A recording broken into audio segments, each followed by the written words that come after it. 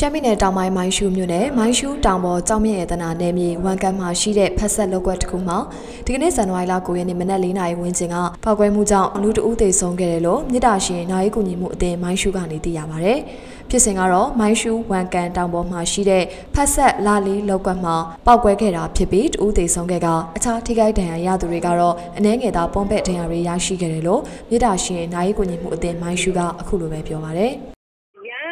ကွဲတာပါရှင်ရမ်းဆက်ကွဲတာပါရှင်တယောက်ကွဲပါရှင်ခိုင်းမိတာတယောက်တည်းဖြစ်တာပါရှင်ဟိုကျန်တာအကုန်လုံးပေးကင်းပါတယ်ရှင်အကုန်လုံးပေးကင်းတယောက်ကွဲပါရှင်ကျန်တာအဲ့လိုမျိုးပေါ့တယောက်နှစ်ယောက်ကပုံပဲပါပဲဟိုလိုမျိုးပေါ့ကြီးမမတော့တယောက်ကွဲပါရှင်အကုန်လုံးဘာမှမရှိပါဘူးဆိုလဲတဲ့လောက်ပါပဲအဲ့လောက်ကြီးဖြစ်တာပါရှင်တယောက်တည်းဖြစ်တာပါရှင်ပောက်ကွဲမှုကြောင့်လောက်ကွက်အဆောင်တဆောင်ကြေမွပျက်စီးခဲ့ရပြီးအရင်ကလည်းအခုလိုပောက်ကွဲမှုတွေဖြစ်ခဲ့မှုတယ်လို့သိရပါတယ်။မိုင်းရှုမြို့တောင်ပေါ်ရေသနာမြေမှာ1992ခုနှစ်ကအစတင်ပြီးကျောင်းမြေရေသနာတွေတူးဖော်ကြောင်းမှုလုပ်ခဲ့တာဖြစ်က1993-94ခုနှစ်မှာ